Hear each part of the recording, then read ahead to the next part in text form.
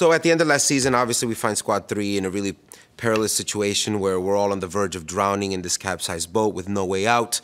And we pick right up where we left off in season 10 to see whether or not we all make it out. Obviously, Severide and Kid are engaged, and that's going to involve all sorts of upheaval and crazy romance, which is really why we're here, you know? We deliver the fire both romantically and literally. From the very beginning, there was just this energy about her that felt so akin to who we are as a show, and just she is fully available to be as idiotic as the rest of us. And I think that kind of levity is what sort of brings the chemistry that we have on our show. She's been tremendous. She's been a great addition. I thoroughly enjoy working with her.